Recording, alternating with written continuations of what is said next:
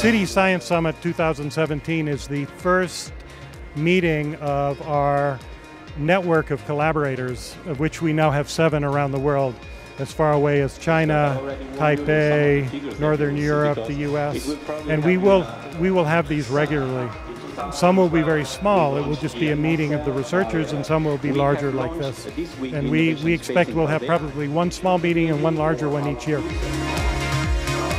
Andorra is a microscope to us because Lima is a mega city and we need other cities, sophisticated cities, that with innovation.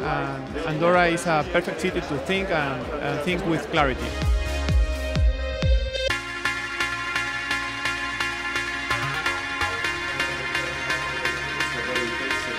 Is using Andorra as a living lab to test our autonomous vehicles.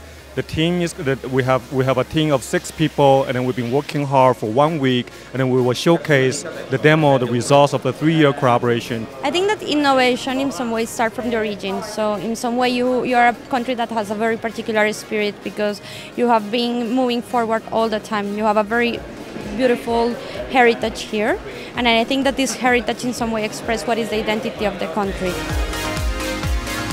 In particular, we are developing data collection, data gathering in Andorra, which is very important. We have an exclusive situation here with those data because it's a small country, it's an agile country where we can collect the data quite easily. And of course, all this data can be then give birth to projects of innovation all throughout the country. Andorra is a tiny country which has a lot of advantages. We can talk directly to the ministers and the people that can make decisions.